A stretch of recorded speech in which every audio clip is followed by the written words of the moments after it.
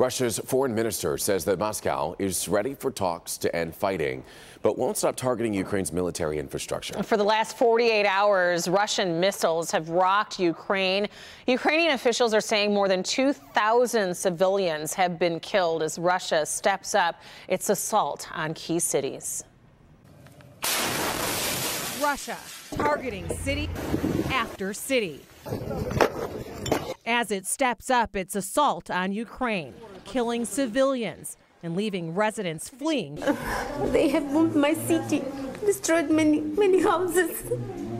The Biden administration now launching a Justice Department task force to enforce sanctions against wealthy Russian oligarchs close to President Vladimir Putin. We will freeze and seize their yachts, their private jets, their opulent estates in world capitals. And laying out a slew of new sanctions against Russia's defense sector.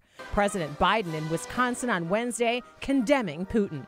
He's rejected repeated efforts at diplomacy. Russia's economy has already suffered a serious blow, yet the Kremlin insists tough sanctions will not deter their military actions. There's a lot of combat power that the Russians still have available to them. The U.S. arming Ukraine with weapons capable of taking out Russian aircraft, but stressing American troops will not be fighting in Ukraine and taking the option of a no-fly zone over the country off the table. In order to enforce that no-fly zone, you'll have to engage Russian aircraft.